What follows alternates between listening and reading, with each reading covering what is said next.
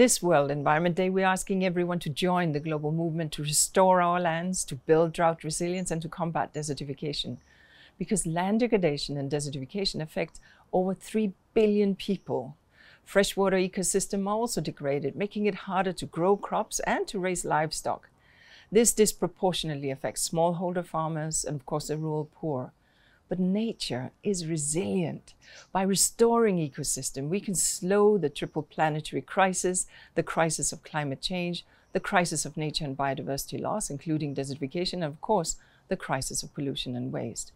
We can help to reverse biodiversity loss by 2030 in line with the global biodiversity framework.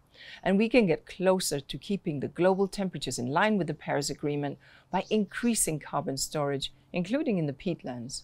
And we can reduce poverty and food insecurity in line with the SDGs.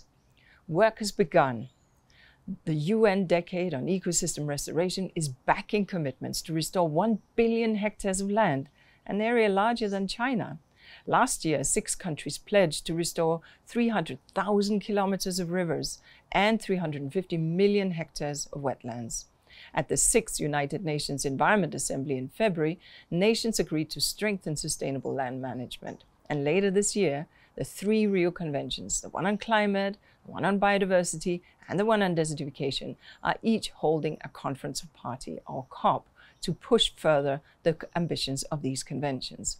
Land restorations can be a golden thread that ties together action and ambition across all these 3 important gatherings. So we must make this work count. I thank the Kingdom of Saudi Arabia for hosting World Environment Day 2024.